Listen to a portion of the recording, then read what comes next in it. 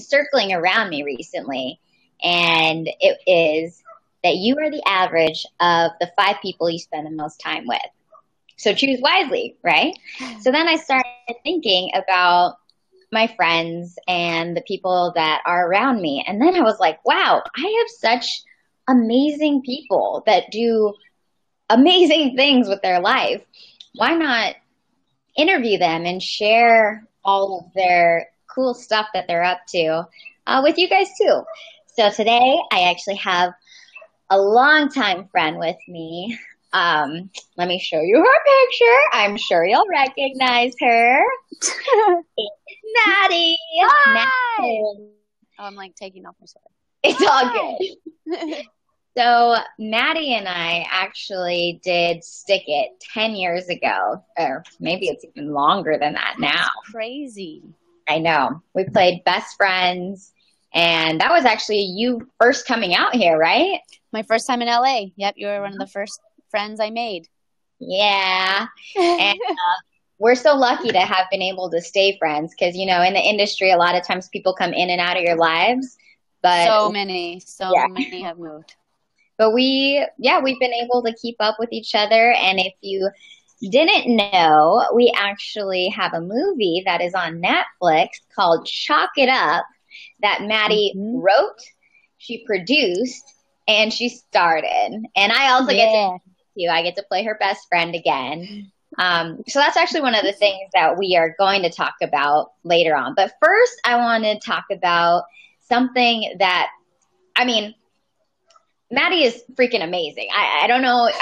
I'm sure some of you follow her, but she has been amazing since she was little, and she continues to be amazing even to now.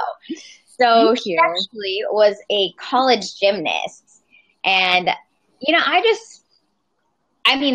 when we trained for Stick It, we were in a gym with 8-year-olds, and they were like elite gymnasts trying to go to the Olympics, and I just couldn't believe the things that they had to go through. Like, they were literally in the gym with us for 6 hours every single day, doing school there and like watching their diet. And there's so much that involves in being a gymnast, and especially making it all the way to being a college gymnast. Yeah. So I guess my first question for you was, what is one of the most important lessons that you learned from gymnastics or being a gymnast?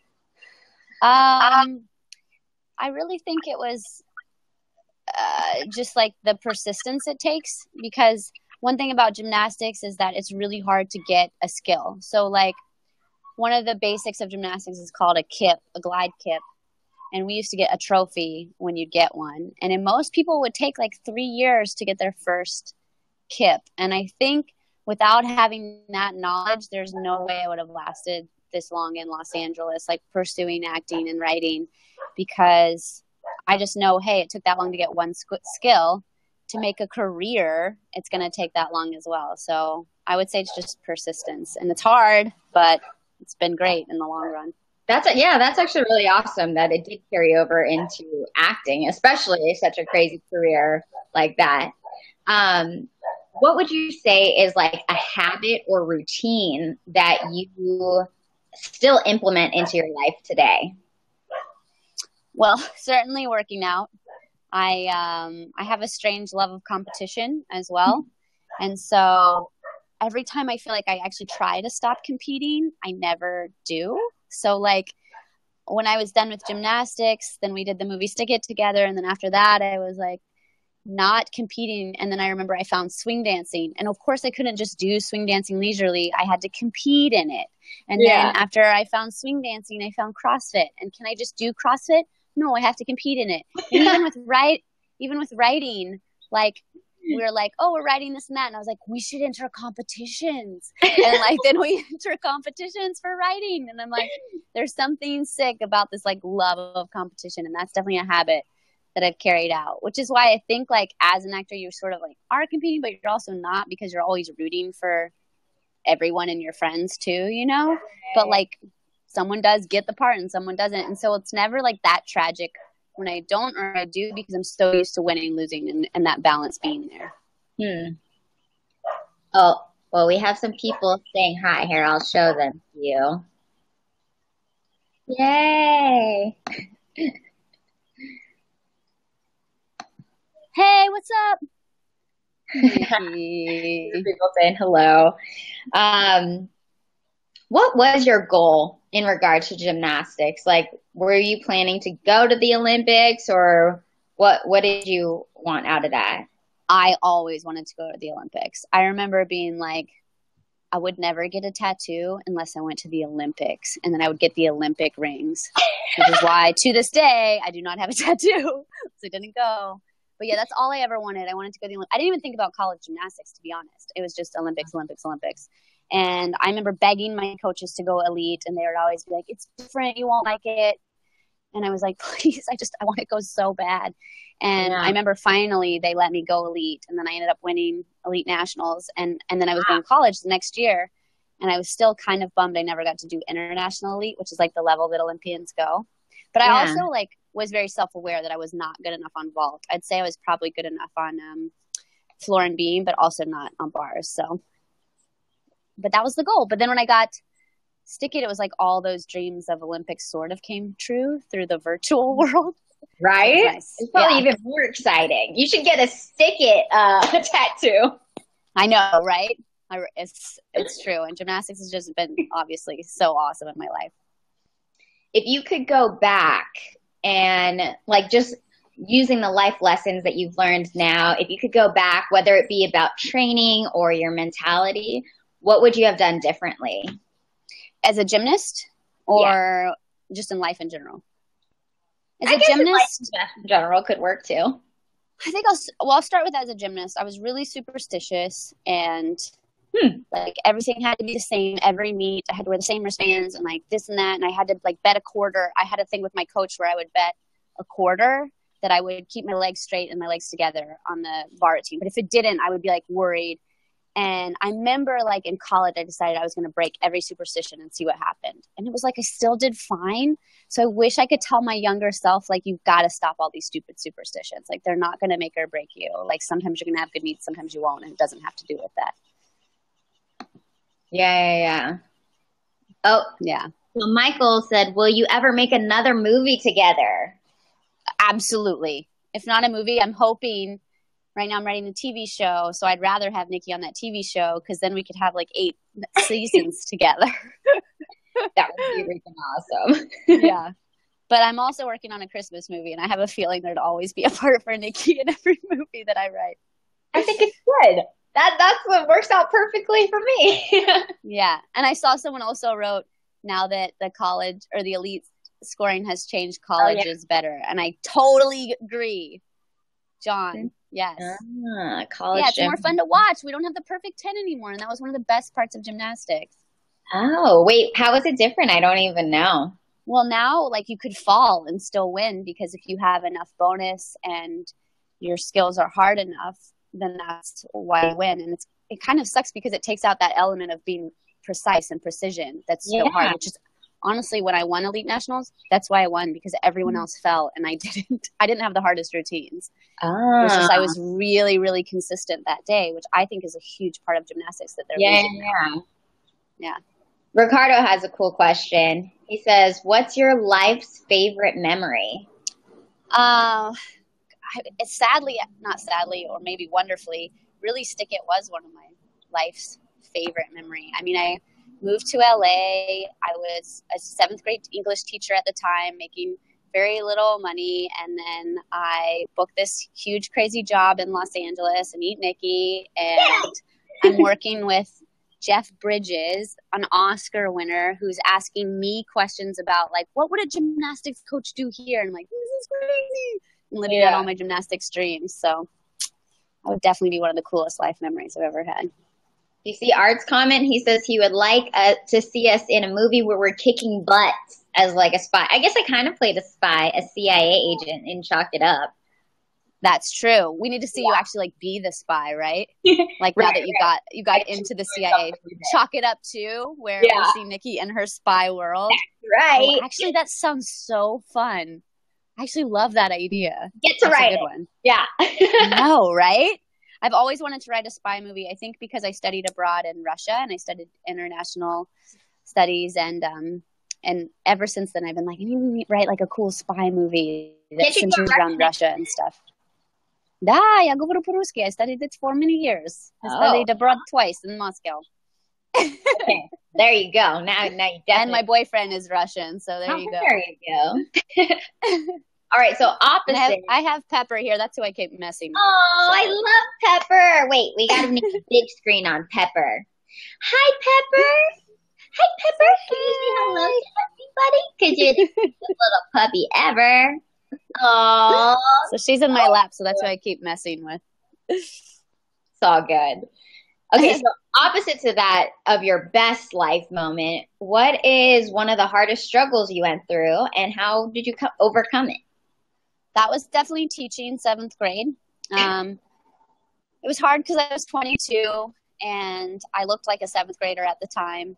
And it was just hard because I don't know if everybody remembers back to 7th grade, but you're very emotional. Every day is different. Like some days the kids were my best friends and some days they hated me.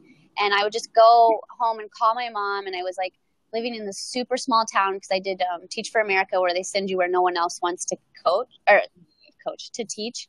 And I just remember being like, this is so hard every time. And it wasn't my life's passion either, but the kids were great. And I still have connections with some of them on Facebook, but it was the hardest time. And how I got through it was I was still training.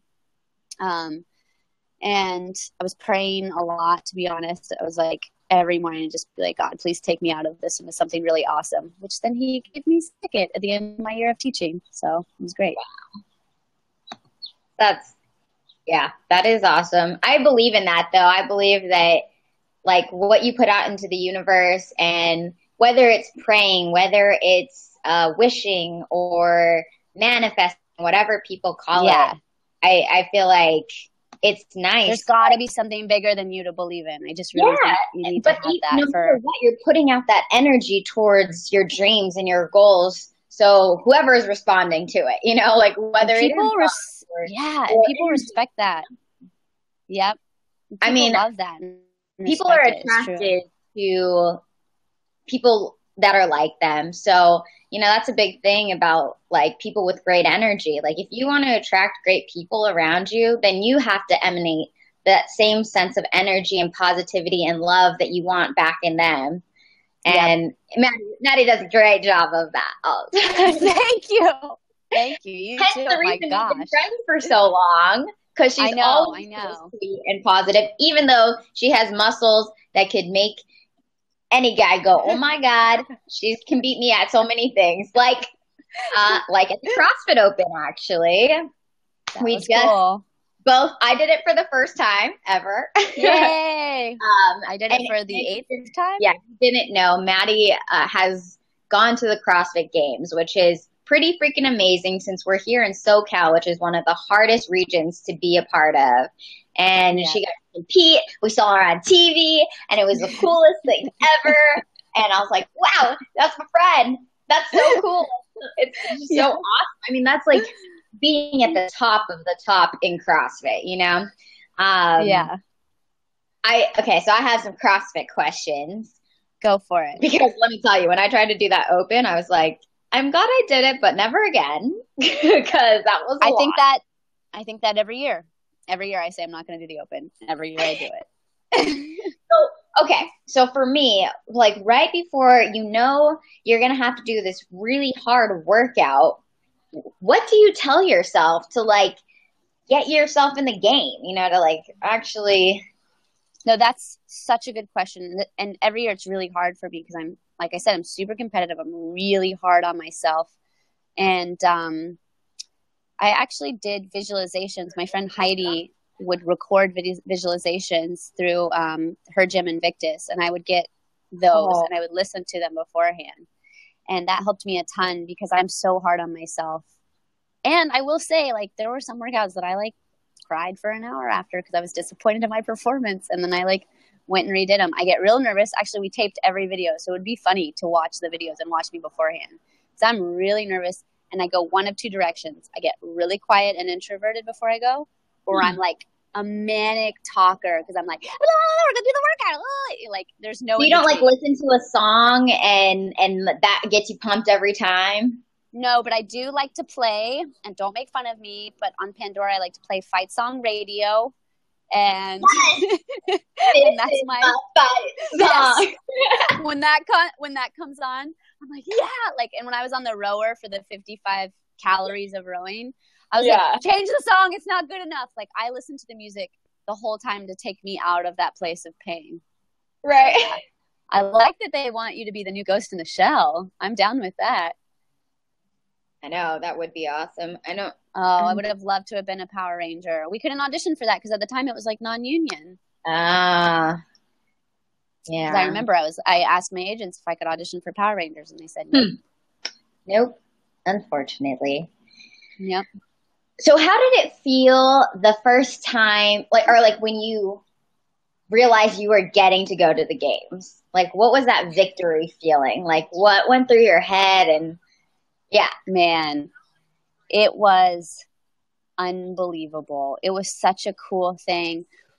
One, we were in third, so we were the last place that got to make it. And it all came down to this very last workout, and we were so far ahead. We were in first going into this last workout, and then one of our teammates actually couldn't lift the weight that was at the end. It was like these 225-pound squat cleans, and he was failing and failing and failing.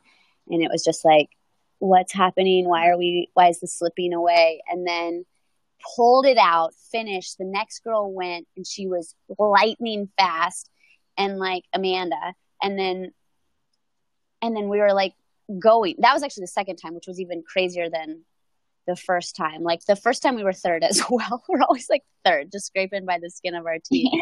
And at that time it was like still so new, and the workouts were crazy hard to us, but like now people would laugh at the weights we did, back in 2011. So the sport's come so far. But then like actually walking out into the arena, like it kind of felt like, okay, this is maybe what people feel like when they go to the Olympics, like this World Games where it's your sport and it's the furthest you can go, That was a really cool feeling. I feel like that's like winning, Yes. Even though you haven't even started competing yet. Well, yeah, and the cool thing was in our first CrossFit Games, you didn't make it to Sunday unless you were in the top 6. And we were waiting at this like board to just find out if we were going to make it to the top 6. And we were in 6th, made it to Sunday. And ended up 5th overall. But I remember walking out on the tennis court and waving to like the fans. And so many of our people from our gym had come, like hundreds. That's awesome. It was just like this sea of people cheering for you. It was like, this is insane. Gosh. Yeah. That's like in the movies what it's like. Yep. It was cool. It was like, those aren't extras. Those are real fans. So for those of the people that are out there that are interested in becoming more fit or, being, I don't know, do you have any advice or any anything about your diet or eating, or what do you do to be awesome in that world? Well, one of the things I had to stop doing was like beating myself up, which I think was a thing I had to learn throughout my 20s, because I was really hard on myself and like would make really strict diets that I couldn't stick to. And it wasn't until I found a diet that was basically like eat what you want, but stop when you're full and don't eat again until you're hungry, that I like started to understand my diet for me that worked best. But I say experiment with yourself is a huge thing, because a lot of people do work better with something really strict. And having been a coach for 8 years, I know the people that are like, okay, you need to be told to do this, this, this, this, and that works for you. Whereas for me, it's like, no, I want to be told it's okay to eat sweets every now and then, and that's fine. And I'm not going to go to hell for having a Snickers bar. But that's how it used to be to myself. Like there were things that I just wouldn't allow myself to have. And I also think you just have to start. And if it means you start on a Monday, like, cause everybody should start something on a Monday, that's fine. But you need to commit to like, I'm going to do this for 3 months. Like I would always do like a 40-day kind of challenge. because I feel like you can really get in a good habit if you do it for 40 days. I do that with making my bed. I had to do it for 40 days, and now it's like no big deal. 5 minutes, make your bed, in the morning. Actually, Deepak Chopra and Oprah are doing their 21-day meditation starting tomorrow because they believe so good. Yeah, they believe that I think it takes 3 weeks to break a habit or create a new one. So if you're not on that, join it. It's free, and we can all be listening to the same meditation every day. That would actually be really cool. Really cool. Deepak is good. Right? Yeah. They're both good. Yeah. I love listening to both of them. It's so soothing on both ends. Yeah. Okay. The biggest thing, though, I think, is consistency, too. So a lot of people get in the habit where they do it for, a few days and then they break it and then that kind of thing. So I think if you can try to stay consistent, that's the key over the long term. Yeah. Yeah, I would agree with that. I just recently changed my eating habits so that my normal every day is super clean. And then it's okay to cheat or to have bad stuff, but to always it made me want to come back to normal, if I've had too much. And it's crazy how then if you go back to that old way, it almost makes you feel a bit sick, Yeah. You're like, exactly. My body's used to these super healthy things. Yeah. Mm-hmm.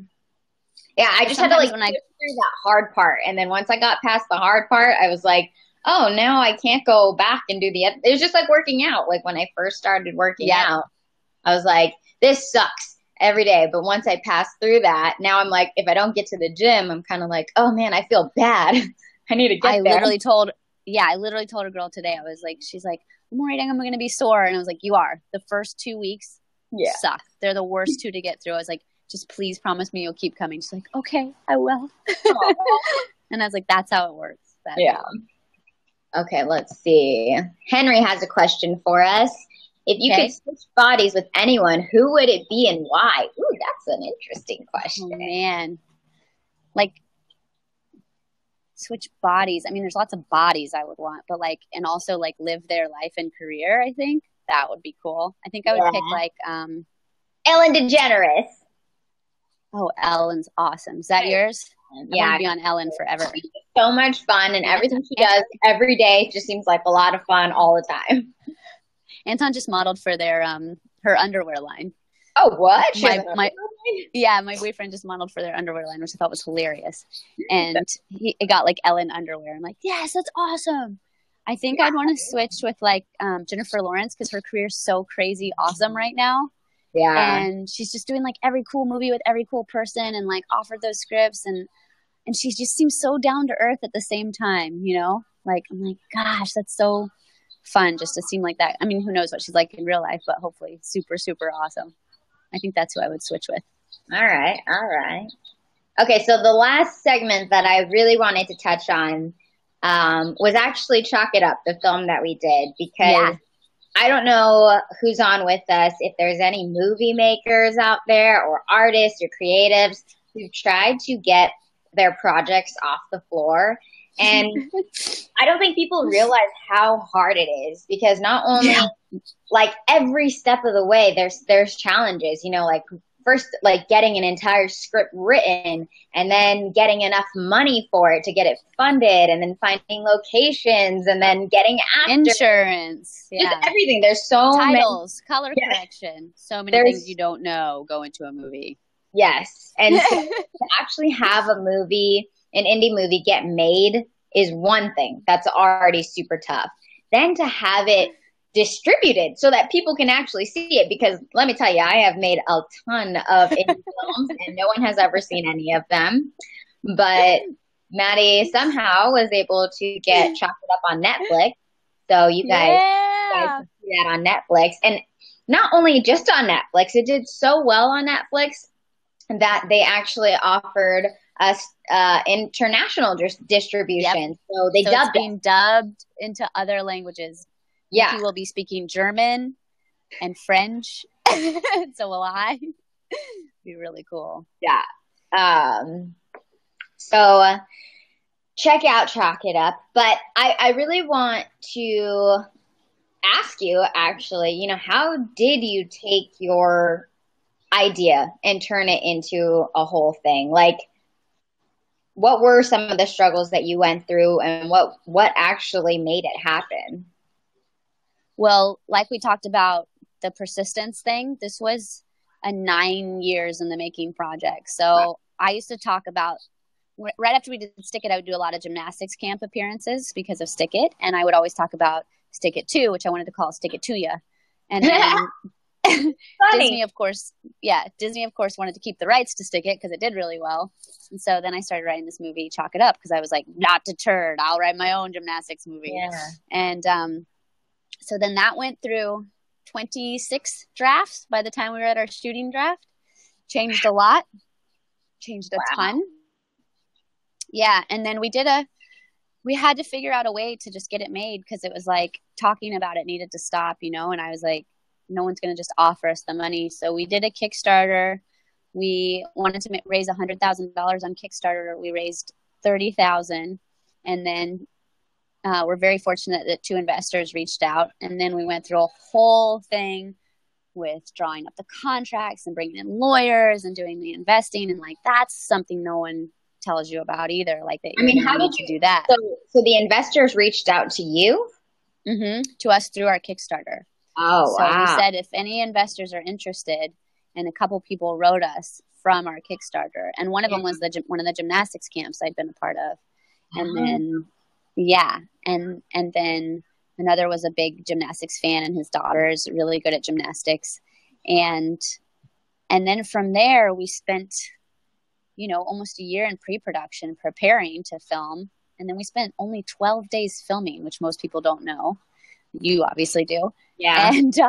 And flew our whole crew and cast out to Pennsylvania to film at this gymnastics camp, IGC, which is an awesome camp. Send your kids there. And then post-production was a full year because we didn't have a lot of money. So it was favors. And luckily, like we've talked about, that community and having friends, like so many of my friends rallied to help make this project. And I think they knew how passionate I was about it, and like called in so many favors, and they were just awesome. People helped with the trailer, people helped with the color, people helped with the sound and the score, and gave us like awesome deals on all that. So it was a long process. I feel like that's a really good life lesson, though, is like, you did all these appearances. I don't know for sure if you got paid for them or not, but maybe sometimes not. Yeah. Right. So you're putting yourself out there, even if you aren't getting paid, and you're bringing value to communities and to people. And in turn, they ended up supporting you kind of when you needed support too. And yeah, I think that people, it's very easy for people to think like, oh crap, I need a favor. Now I'm going to, ask my friends. Like, that's a great time to do that. But they don't realize like it would be helpful if you had a bank of times, moments when you've helped them. So if you ever have a passion to create something or make something happen for yourself, like, just remember, put yourself out there first and be there for your friends and offer to help them on their projects and see how you can help them or connect them to people, but be of value to them first. And then when it comes time for you to need something, it's much easier to be like, hey, would you be able to help now?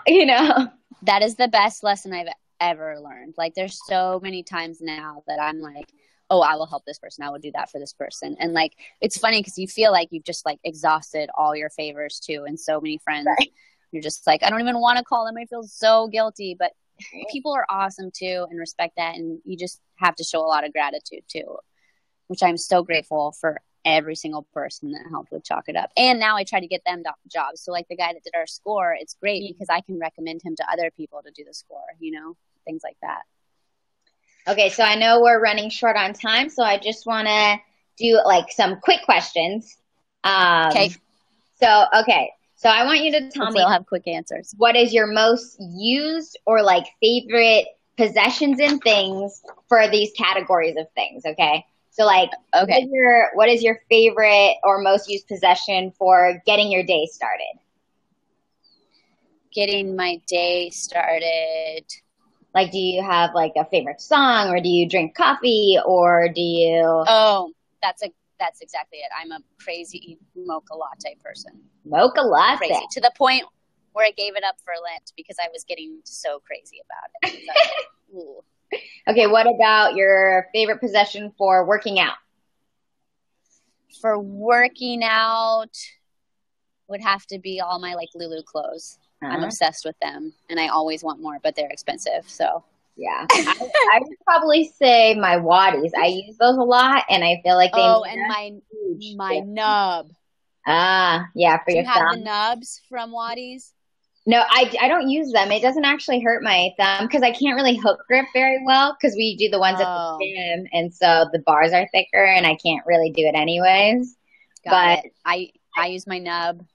The three things I take on every vacation is my unbroken design weight belt. I use my jump ropes, like either from RPM or RX Smart Gear, and my nubs. Every vacation, I bring that with me.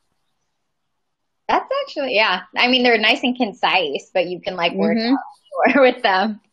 And then you have all the tools you need at any CrossFit gym you go to. True. This is true. Okay. What about workout recovery? Workout recovery. I have a Mark Pro, which is really helpful. And then my friend Izzy, I get massages from him, like probably twice a month. During the Open, I was getting them every week, but I always get massages. I swear by him. And Izzy's freaking awesome. So Israel Wright, if you need to contact him. Okay. What about for being productive? Being productive.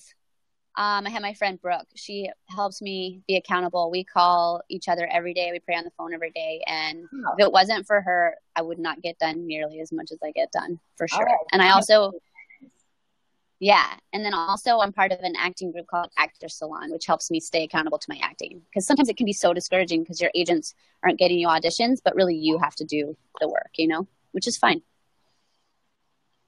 Right. I'm making a note. Accountability partners. Yes. Yeah. I like this thing. Okay, what about an energy pick-me-up? I mean, I love bars. I carry way too many in my purse. And so I like one bars and balance bars. Yeah, not Quest. Balance bar is one of my favorite. The one bar, have you had that? There's this new one, Vicia, that I'm in love with. But I feel like those are just like really easy and they're just always in your purse. Yeah. So simple. What about... I also will walk Pepper, which is a great energy pick-me-up. Because Pepper doesn't love walks, so it's sort of funny because it's this game of we're both trying to get each other moving, So we're like, let's move. And she's just like a little curmudgeon. She's like, why are you making me walk? So. Yeah. Okay. What about relaxing or going to sleep? One of them. I love TV. So TV or reading. Like I said, I'm in this book club, and so I love to read until I fall asleep. And I love TV, like Modern Family, Pretty Little Liars. I just watched all Big Little Lies. And I think it's important for our career to love TV and to watch it. So I don't feel guilty watching TV either. Awesome. Do you have any routines in your life that you really swear by? I mean, definitely my working out routine, and also praying, like I've talked about. That's a big routine for me. And I like to hike a lot. Me and my friend Molly meet up probably 2 to 3 times a week to hike. But I think it's just nice to be able to talk with someone. And she's an entrepreneur starting a hair extension business. So it's nice because we both have big dreams, and it's fun to check in all the time and keep encouraging one another. I agree. Back to the accountability partners. All right. So what are some links or handles or anything where people can find you, or where would you like me to send them to? I'm best on Instagram at Maddy Curley. That's where I post all my pictures, and I just link them to Facebook and Twitter, but I don't really check my Facebook or Twitter. So IG. Yeah. And even if people direct message me, I'm usually pretty good about answering everybody. And I read every comment no matter what. I love comments. So even if I don't respond to the comment, it will be read, I assure you. So. And do you have any upcoming projects or things you would like to talk about or share with us? Yeah, our our TV show Division 1 just won the Fresh Voices pilot contest, and cool. Yeah, and it's going to be featured on this thing called the Blacklist, which I don't know if you guys have heard of the Blacklist, but Blacklist is where like unknown writers a lot of times get discovered. Like Snow White and the Huntsman was a Blacklist writer. And so we're going to be one of the featured films coming up in the next few months, our TV shows. And they're going to make us a poster and everything. And then I'm also working on a Christmas movie called Christmas on Fire about a female firefighter. And it's very hallmarky and a love story. So I like that.